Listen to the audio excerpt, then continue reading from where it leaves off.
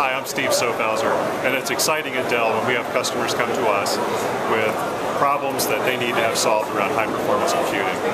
One of the problems that we recently had with a large university in Texas was how do we help them build a world-class system? A world-class system that would incorporate the latest processors and also the latest GPU-type processors.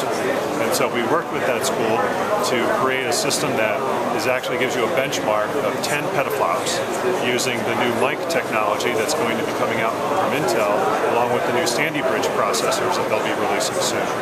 So for Dell, the challenge was working with a customer, using technologies that aren't even out yet, and then building a custom solution when those technologies are available to help those customers perform the research they need for such topics as tracking oil spills, groundwater pollution, space exploration, tracking storms, and other things that affect everyday life here in Texas or anywhere else in the world.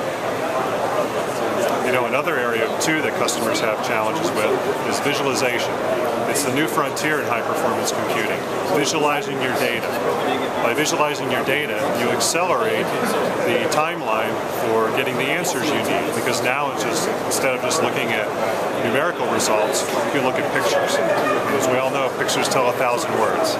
So with that in mind, we've been able to work with customers in higher education and in oil and gas to help them visualize the results of their high-performance research.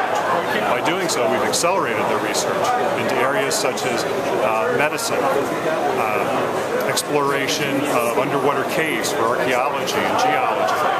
A lot of different areas we've been able to help our customers with to solve their problems here at Dell.